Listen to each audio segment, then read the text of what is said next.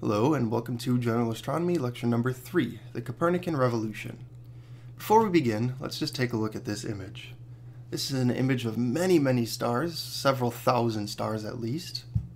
A very impressive image of a dense region of stars.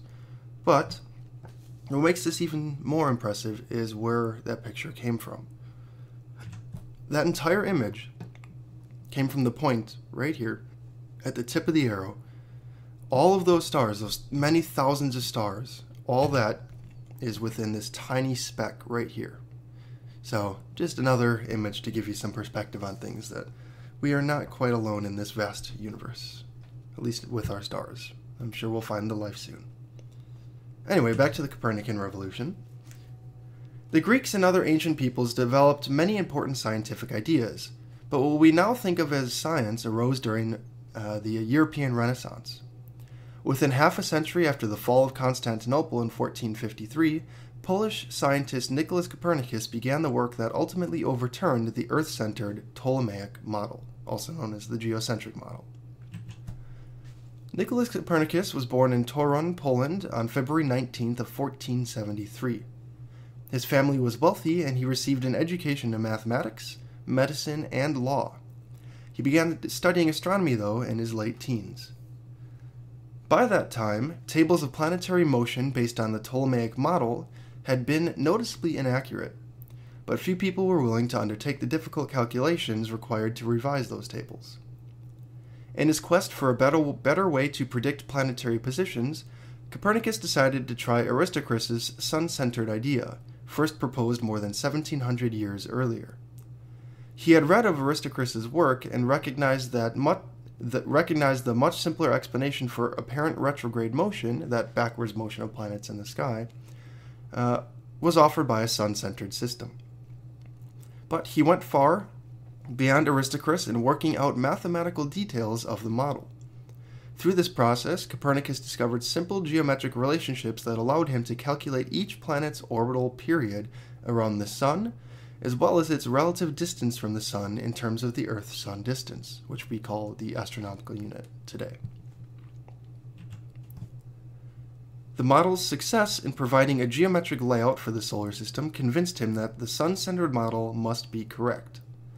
Despite his own confidence in the model, Copernicus was hesitant to publish his work, fearing that his suggestion that the Earth moved would be considered absurd. However, he discussed his system with other scholars, including high-ranking officials of the Catholic Church, who urged him to publish a book. Copernicus saw the first printed copy of his book, which translates to Concerning the Revolutions of the Heavenly Spheres, on the day that he died, May 24th, 1543. Publication of the book spread the sun-centered idea widely, and many scholars were drawn to its aesthetic advantages. Nevertheless, the Copernican model gained relatively few converts over the next 50 years, and for a good reason. It didn't work that well. The primary problem was that The primary problem was that while Copernicus had been willing to overturn Earth's central place in the cosmos, he still held fast to the idea that the ancient peoples had, that the heavenly motions must occur in perfect circles. So he went past the idea of us being the center of everything, but we still were thinking of perfect circles. This incorrect assumption forced him to add numerous complexities to his system, including those circles upon circles, much like those used by Ptolemy, to get it to make decent predictions. In the end, his complete model was no more accurate and no less complex than the Ptolemaic model, and few people were willing to throw out thousands of years of tradition for a new model that worked just as poorly as the old one. So he was right in making the Sun the center of our solar system, but still using perfect circles, which we know today is not the case. It added so many complexities that it really didn't make the model any better. So, imagine riding on a fast racehorse. As you pass a slowly walking pedestrian nearby, he appears to move backwards relative to you, even though he is still traveling in the same direction as you and your horse. This sort of simple observation inspired Aristarchus to formulate the heliocentric model in which all the planets, including Earth, revolved around the Sun. Different planets take different lengths of time to complete an orbit.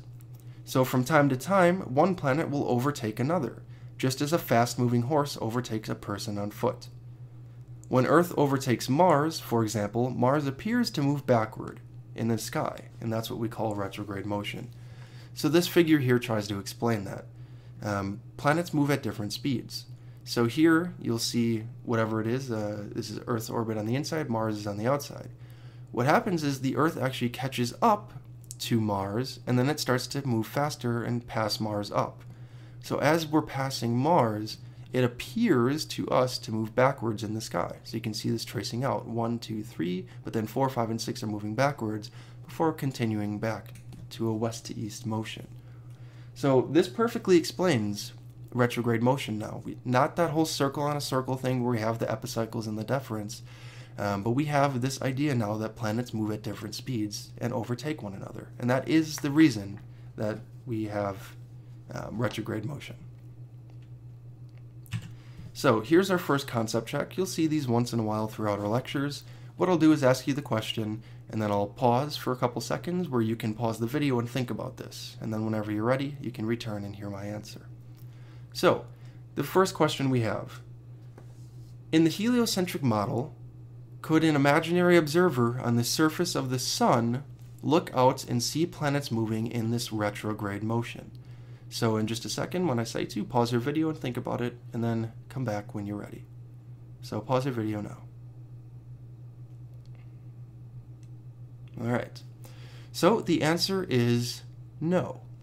A planet only appears to move in that backward retrograde motion if seen from another planet if the two planets were to move at different speeds and pass one another. An imaginary observer on the stationary Sun would only see planets moving in the same direction as they orbit the Sun. So you wouldn't get retrograde motion. So that should be the answer. There we go. Okay. Copernicus realized that because Mercury and Venus are always observed fairly near the Sun in the sky, their orbits must be smaller than the Earth's. Planets in such orbits are called inferior planets. And by the way, we're going to go through lots of definitions here, but you'll soon see a slide with an image showing all these things. So for now, try to follow along with the definitions, but the image will be coming soon to help out. And you can go back and forth between them if you need. So all those planets in the smaller orbits to us are called inferior planets. The other visible planets, that being Mars, Jupiter, and Saturn, are sometimes seen on the side of the celestial sphere opposite to the Sun. When this happens, Earth must lie between the Sun and these planets. Copernicus concluded that the orbits of Mars, Jupiter, and Saturn must be larger than Earth's orbit. So these planets are called superior planets.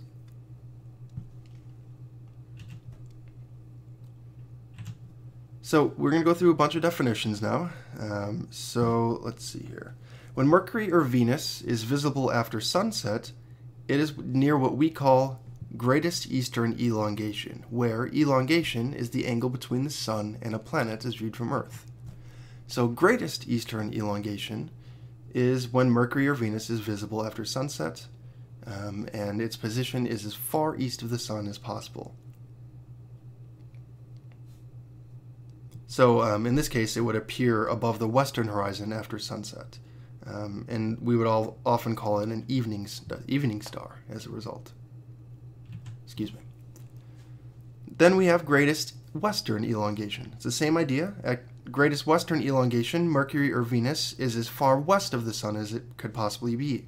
It then rises before the Sun, gracing the pre-dawn skies as a morning star in the east.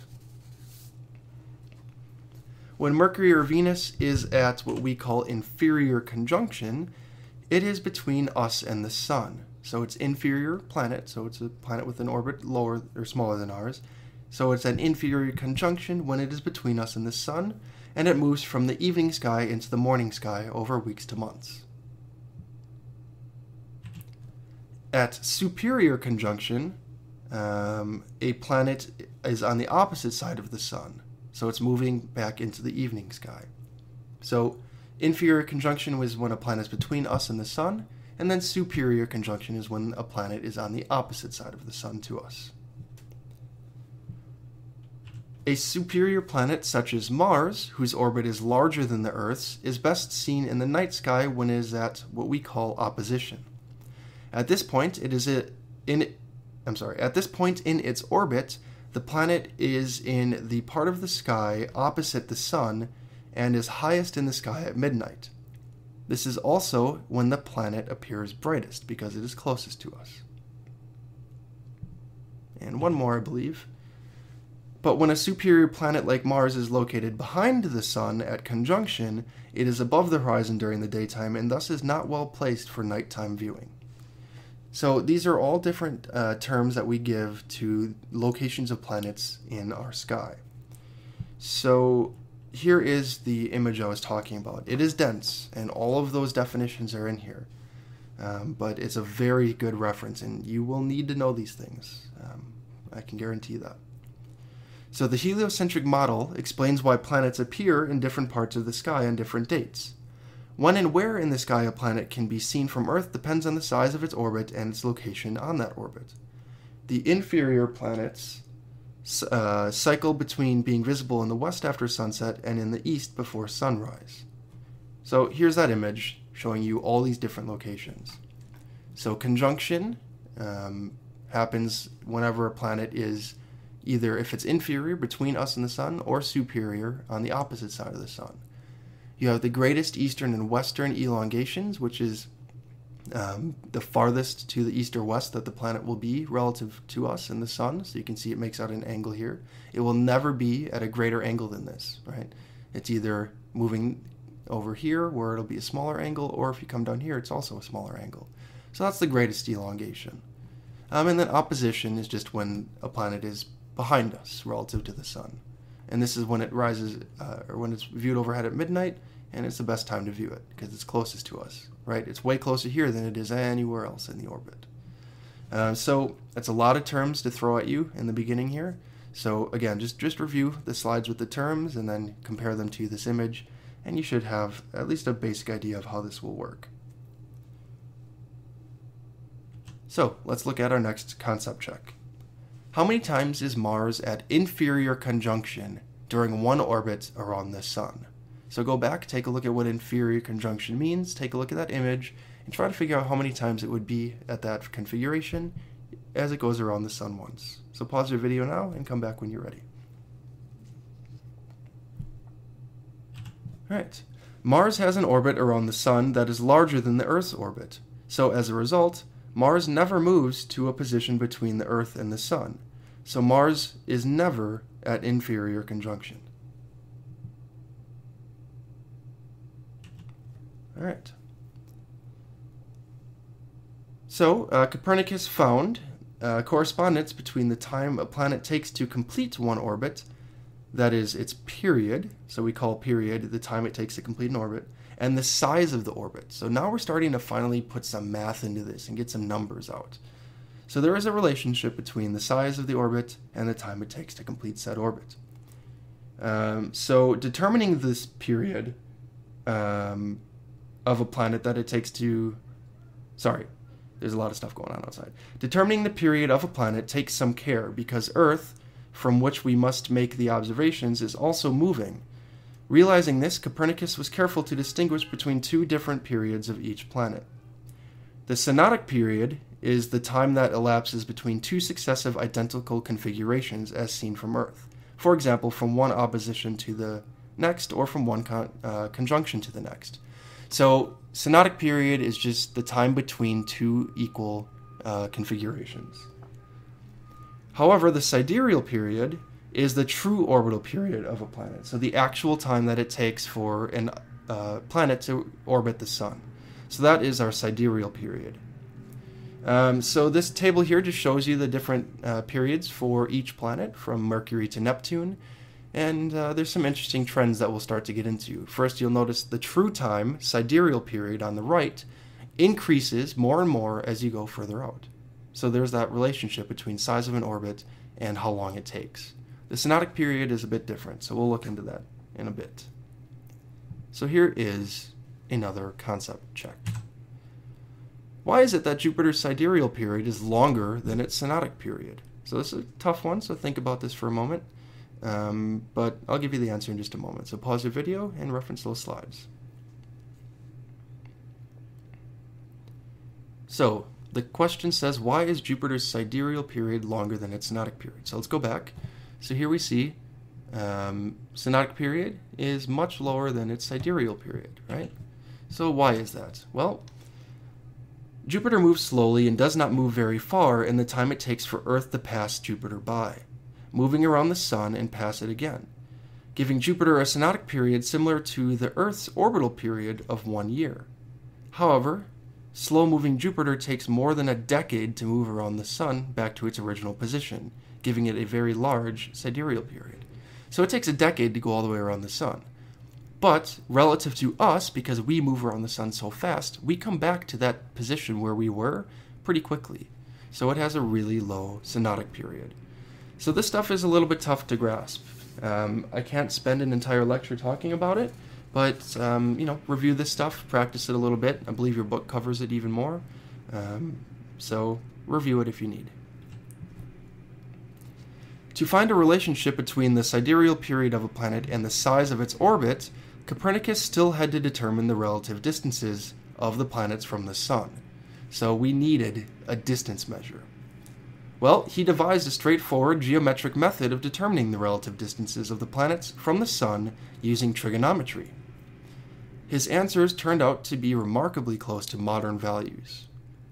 The distances are given in terms of astronomical units here on this table, which is the average distance from Earth to the Sun. However, Copernicus did not know the precise value of this distance, so he could only determine the relative sizes of the orbits of the planets. So here you can see how remarkably close Copernicus was way back in the day. He's off by 1/100th of an astronomical unit, and of course, as you get further away, it's a little bit harder to measure, but still, within great accuracy, all things considered. And note, we weren't able to see Uranus and Neptune back then, so there's no values for that yet. But remarkable accuracy for just using a bit of trigonometry to figure out the sizes of these orbits. It's insane. Okay. By comparing these two tables that I've shown you, you can see the unifying relationship between planetary orbits in the Copernican model. The farther out a planet is from the Sun, the longer it takes to travel around it in its orbit. That is, the longer its sidereal period, right? So I showed you that before. So you can see here that the further out a planet is, right? You're moving from Mercury to Neptune, you're moving further away from the Sun. Well, it takes longer and longer to go around the Sun. That seems pretty obvious to us today, but this is the first time it was ever noticed. So this is for two reasons. One, the larger the orbit, the farther a planet must travel to complete its orbit, right? It makes sense. You have a greater distance to cover, so it's going to take more time. But also, the larger the orbit, the slower a planet moves. So not only is it more distance to cover, but it's also moving more slowly. So for example, Mercury, with its small orbit, moves at an average speed of 47.9 kilometers a second, or 107,000 miles per hour. But Saturn, which is much further away, travels around its large orbit much more slowly at an average speed of 9.64 kilometers per second, or 21.6 thousand miles per hour. The older Ptolemaic model offers no such simple relationships between the motions of different planets. So this is the first time now that we're having some accuracy between the motions of planets as well. So what we'll do now is just continue a little bit further with some of the important people that led to these discoveries as well. And we're taking it one step further through this Copernican revolution. Next up is Tycho. Part of the difficulty faced by astronomers who sought to improve either the Ptolemaic or the Copernican system was a lack of quality data. Better data were provided by the Danish nobleman Tycho Brahe. Tycho became interested in astronomy as a young boy, but his family discouraged this interest. He therefore kept his passion secret, learning the constellations from a miniature model of a celestial sphere that he kept hidden in his home. As he grew older, Tycho was often arrogant about both his noble birth and his intellectual abilities. At age 20, he fought a duel with another student over which of them was the better mathematician. Part of Tycho's nose was cut off, and he designed a replacement piece made of silver and gold. In 1563, Tycho decided to observe a widely anticipated alignment of Jupiter and Saturn. To his surprise, the alignment occurred nearly 2 days later than the date Copernicus had predicted.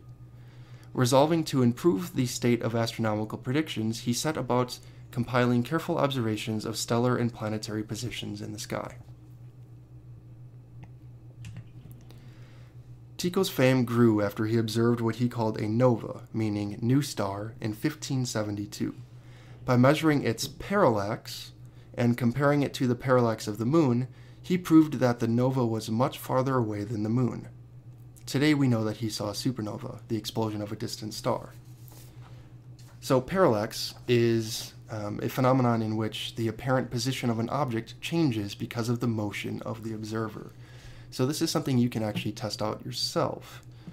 So here's an example of this. If we're on one side of the Earth, here on the left, and we look at a nearby object, well, if you look at that object compared to the background, it looks like it's somewhere over here in the sky.